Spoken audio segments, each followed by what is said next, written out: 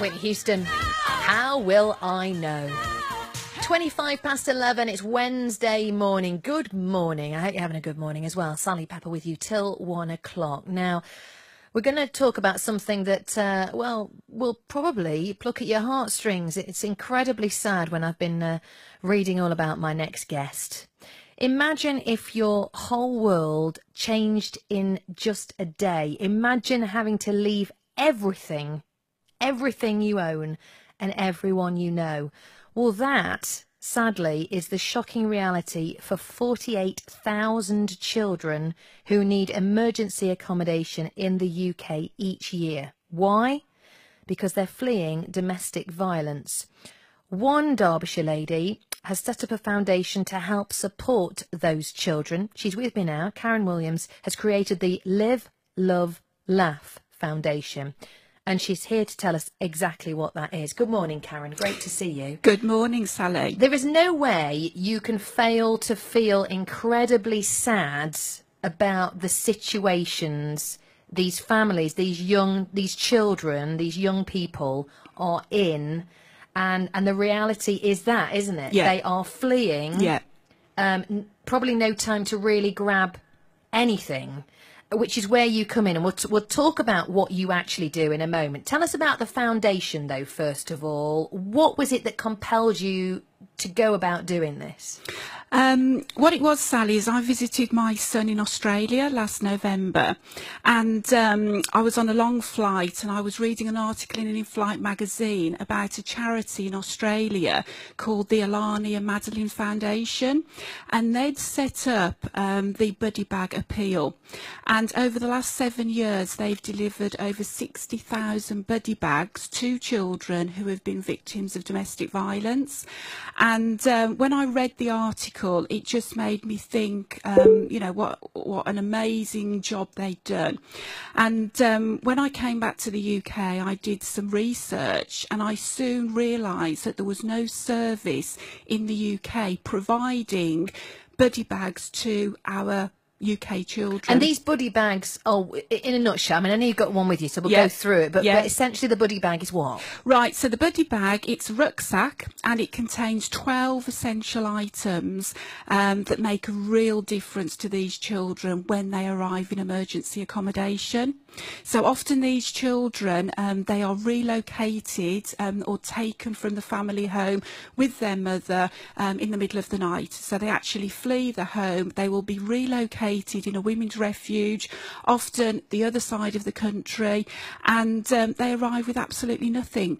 So our buddy bags, or what I like to think of them, our bags of love, make a massive difference to those children.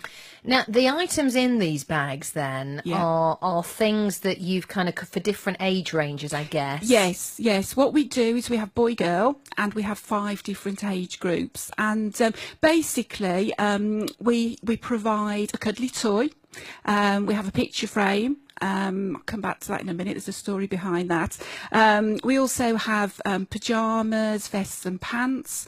We provide toiletries, so toothbrush, toothpaste, shower gel, and a reading book, which is really important, and stationery, so colouring book, crayons. So, you know, we try and put as much as we can in these bags. They are all brand new items, all really good quality, and we've had some amazing feedback. You have, and I know we've got some lovely kind of postcards here from children, from families who've said what these buddy bags mean to them. We'll go through some of those in a moment. I'm just wondering, for you to set this up, and I know you got the kind of inspiration from your trip to Australia. Yeah.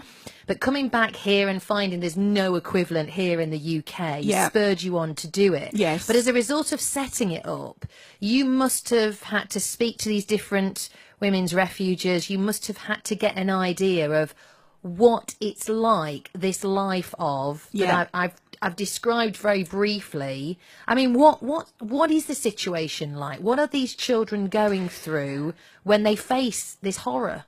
Well, it's interesting. I mean, the Women's Refuge, there's over 300 in the UK.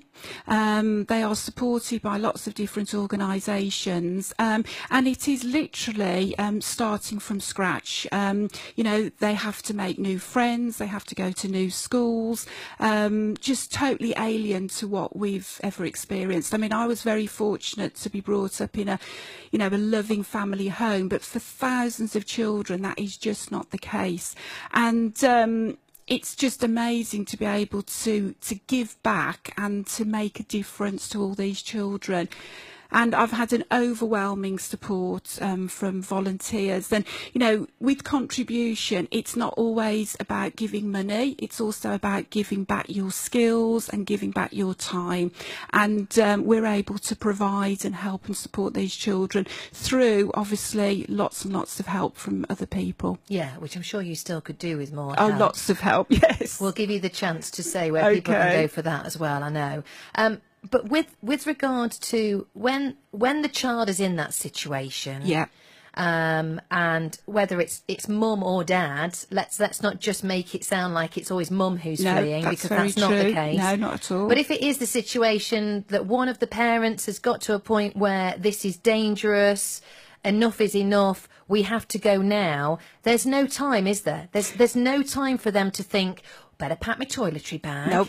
You know, it's not like you're just going on a last-minute weekend break. No, not at all. You are literally fleeing for your life, aren't you? You are absolutely fleeing for your life. And as I say, you know, in some cases it is literally in the middle of the night, and, you know, they're just taken out by social services, and, you know, they don't have time to take their belongings with them. We'll talk about just how important these bags, which seems such a simple idea. Yeah. But just how important it is when you're going through something as horrific as that. And like you say, ripping you away from family, from friends, going to a completely different location in many cases, and having to start afresh. Just having a bag of 12 items, what a massive difference that can make. So we'll talk a little bit more in a moment with Karen Williams on BBC Radio Derby. The Faces, stay with me on BBC Radio Derby. Latest travel news coming up in a couple of minutes' time. Karen Williams is here, and she set up the Live, Love, Laugh Foundation. She was inspired to do this after a trip to Australia, and you saw these buddy bags. Yes. You read an article about it and thought, have we got the same in the UK?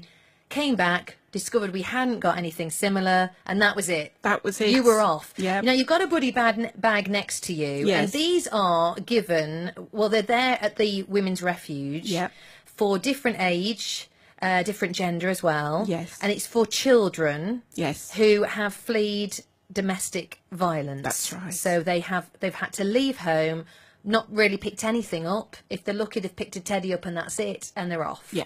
So they get to the refuge and they get this bag. Now, here's an example of one of the rucksacks. So give us an example of what's in that rucksack that's next to you then, Karen. So we've got pyjamas, vests and pants. We've got some toiletries, stationery items, so sketchbook, crayons, a cuddly toy.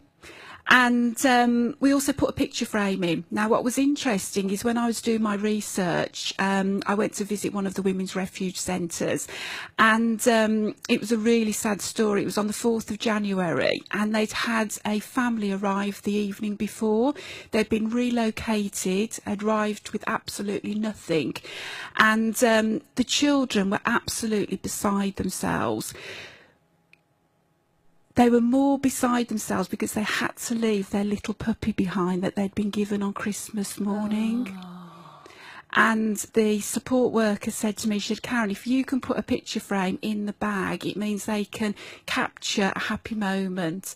So that's why we put a picture frame in the bag, because they can have something. Still have it. Yeah. What a good Yes. idea. What a great idea. Yeah. And actually, I mean, you've had some postcards sent back from one of the refuge centres. Yes, what we do is every bag that we give out, we put a postcard in, which is a thank you, and the child is encouraged to sit down again with the child support worker to send us the postcard back about what they loved about their buddy bags.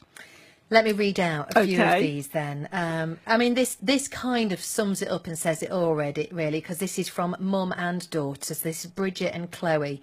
What I love about my buddy bag, it's absolutely fantastic. Really appreciated the toothbrush and shampoo, things you don't think of grabbing when you need to get out quickly. Yeah. Says it all. Yeah. Chloe, my 23-month-old daughter, loves the bag and the book, and she's wearing the pyjamas now. A really lovely thing to receive in a time when you need some cheering up. Thank you so much. It's great. Yeah. That must make you feel, well, that's quite touching, I would imagine. It is. I mean, you know, when I receive these in the post, it just brings a tear to my eye, Yeah. to be honest. And, you know, it's just so important. I just wanted to really mention that 100% of what we raise through donations and sponsorship goes 100% back into the bags. So we have no admin costs, and, you know, every penny that gets donated, we put back into the bags. Another one here. I'm so, the writing's difficult, so I can't work out the name on here. But it says that what I love about my buddy bag is that it has things in it that are very useful. Also, it has a variety of things, and I love the colour of my bag. It was a deep purple. Colour's very important, obviously, to this person. The idea of this, now this is what I liked about this message. The idea of this is very thoughtful for kids. This is written by a child, by the way, because it's very encouraging and it helps them to stay positive. How mature, actually, to put that from a child's perspective. Yeah. But again, so true, so Yes. very true. I'm going to read this one as well, but you did point me towards this one, Karen. This one made me laugh. I don't know who wrote this, but it says, "Thank you. I liked everything except the Liverpool briefs."